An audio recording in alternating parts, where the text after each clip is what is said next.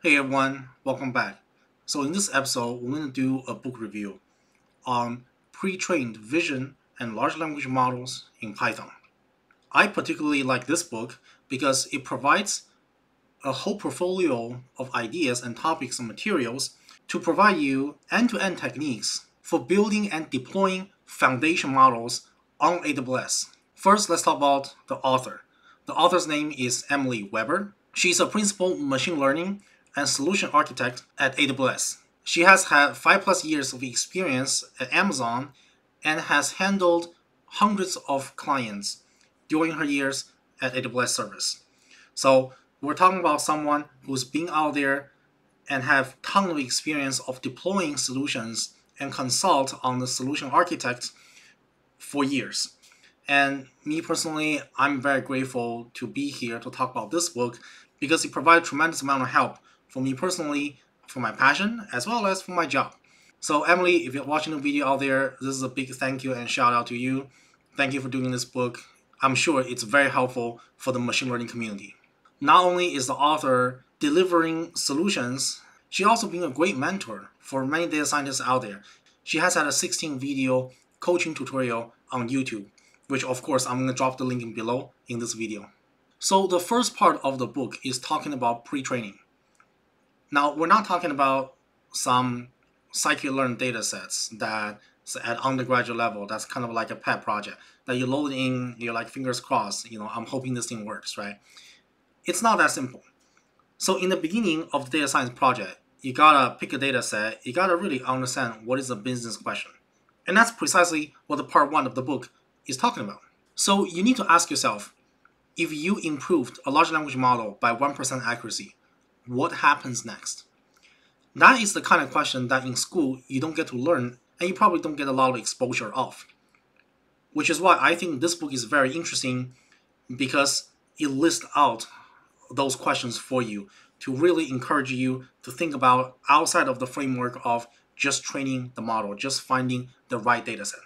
And that's just an example, right? It depends on the domain, depends on the business proposition. You need to understand the appropriate strategy to raise that profitability, to raise that revenue. And those are the important questions to think about when you even starting to touch the data, when you even start to just get to know the data set. Part 2 of the book talk about how to configure the environment, which oftentimes it's a topic that gets ignored at school. I know my time at grad school, nobody talk about the environment in their computer, right? You just pip install a Python package or you use R to install some package without checking the versions. You find a data set without checking the versions, right? You can simply do a from scikit-learn import logistic regression, and then hopefully something magical will happen. I would say that's very far away from how things are done in real world. In real world, once you have a data set, you gotta configure the environment. Why? Because every data set has your own characteristics. Every data set has your own traits. You cannot use the same machine learning environment with the same list of packages on every data set. I wish there's an environment out there that can handle all the data set. I wish that's true. Unfortunately, it is not. You gotta tailor, you gotta tweak the environment based on the packages, based on the size of the data set, just based on what exactly is it that you're doing. So there are certain parameters come into the equation that you really gotta optimize. And I really appreciate that part 2, we have like whole 3 chapters talking about this kind of stuff.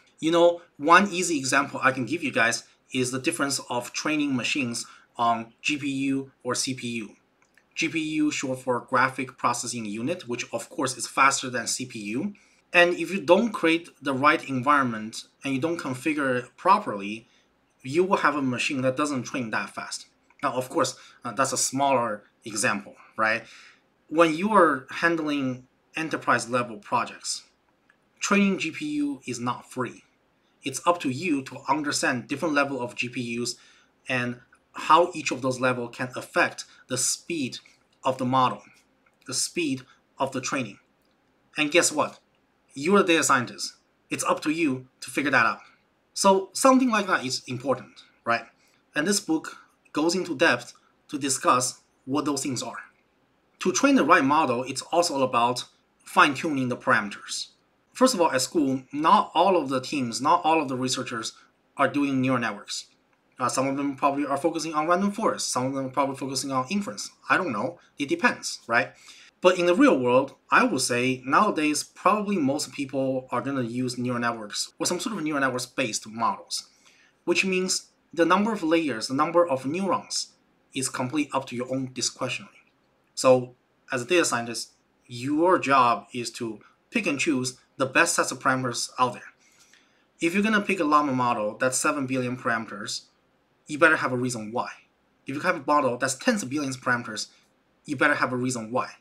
Because I got news for you guys, training a large language model is actually not just not free, it produces carbon dioxide. And if everybody's doing that at the same time, well then guess what? It's killing the environment right now. And it's up to us to all pay attention to this kind of stuff.